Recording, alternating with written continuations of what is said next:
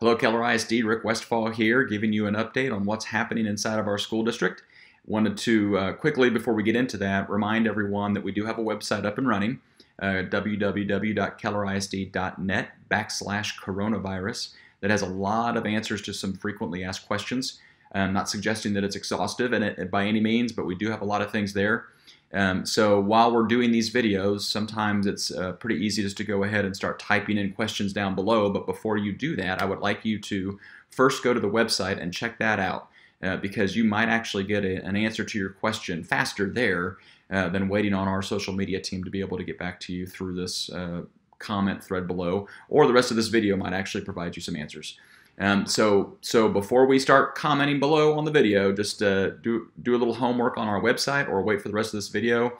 And if we still haven't answered a question, certainly ask us the question here.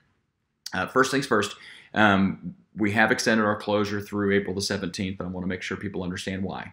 Our Tarrant County order actually expires on April the 7th. City of Fort Worth order expires on April the 7th. But we, as a school district and school districts all around us, are going to need time to ramp back up for school as we are used to having it actually on our campuses.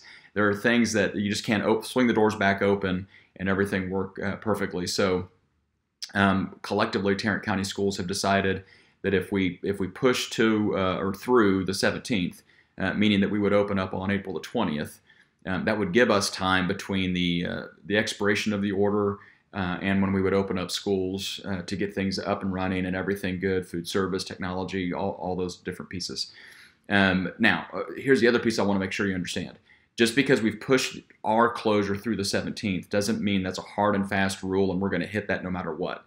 If we're continuing to give recommendations on a number of people that should be collecting in one area, being limited, then obviously we will continue to have to extend our closure.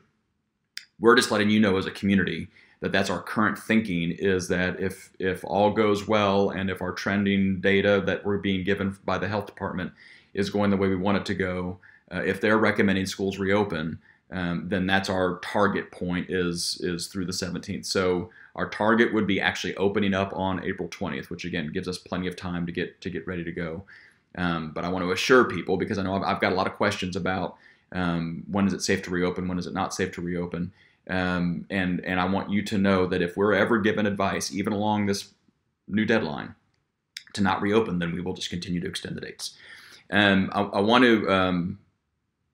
to that point, there are lots of things that are starting to go on, a lot of questions we're starting to get, obviously, from members of our high school student body, especially seniors. Questions of prom and graduation. So I want to speak first to graduation. And I want to go ahead and take this off of your plate. We will be graduating your kids. Seniors will graduate. We will graduate. We will be in some form of a ceremony. If the large gathering restriction is gone by May the 23rd, then we're going to graduate on May the 23rd, just like it shows up on the calendar at Dickies Arena. However, if that is still enforced, if we're not allowed to have a large gathering of people, then obviously we can't have that on May the 23rd. But my team has worked on some alternate dates at the same venue, but some alternate dates in the summer. So whether it's on May 23rd at Dickies Arena or it's later into the summer, we will make sure we give our students an opportunity to have their graduation ceremony. If it's into the summer, obviously it won't be perfect. We're going to be on top of something, someone's vacation. There'll be different things that conflict with it. But we'll do the very best we can to try to give our seniors the experience that they have very, very richly deserved and earned on this weird year that we're in right now. Related to prom, that's another big event.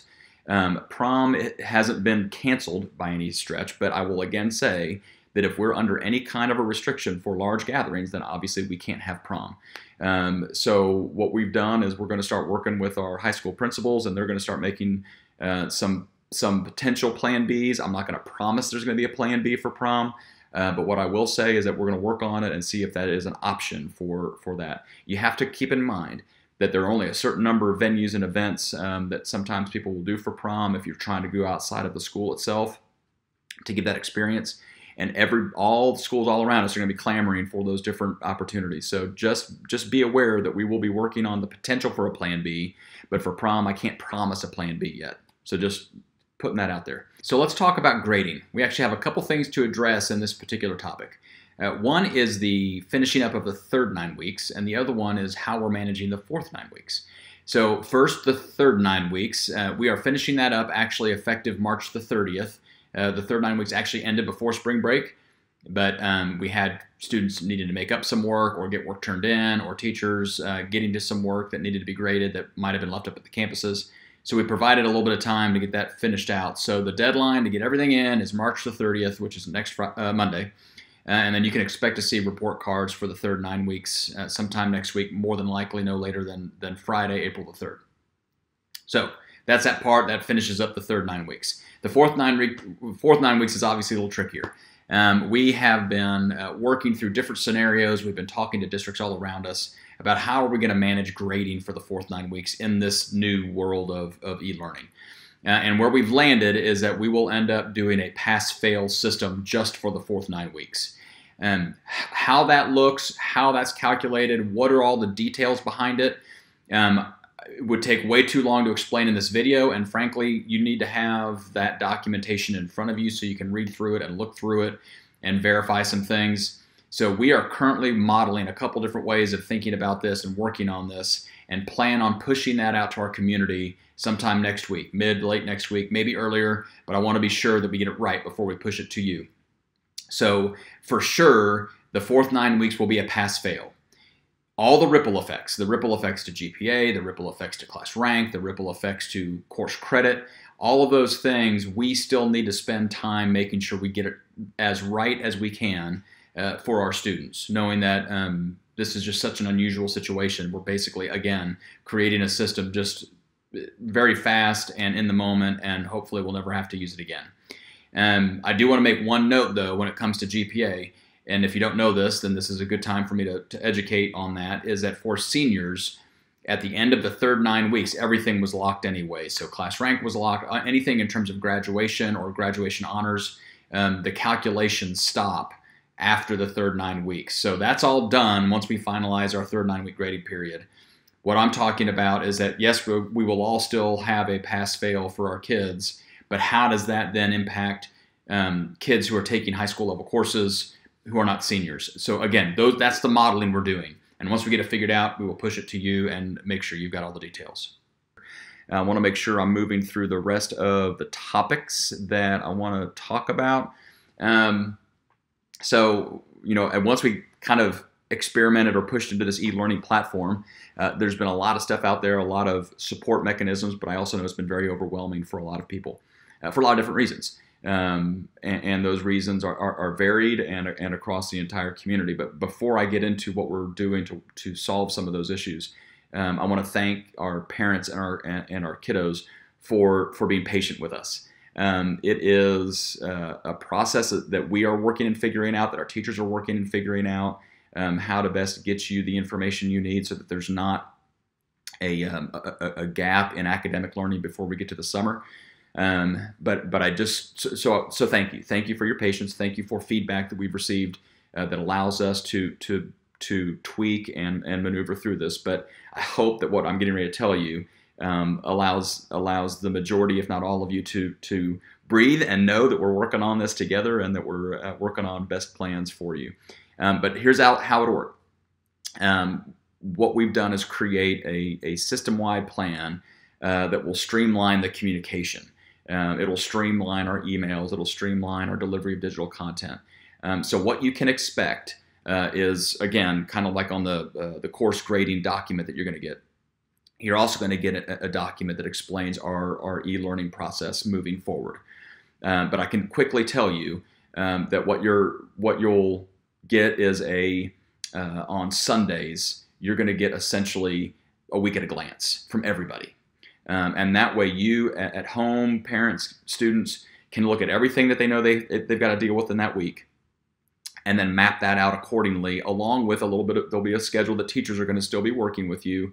They'll still be getting online. They'll still be recording videos to push out throughout the course of the week, but you're not going to get, hopefully, if this goes well, won't keep getting pinged by multiple emails all through the week. You're going to get your assignments at the beginning of the week, and then you can craft your plan that works best for you to be able to get whatever it is, whatever learning you're trying to accomplish for the rest of that week. And then next Sunday, it just starts again.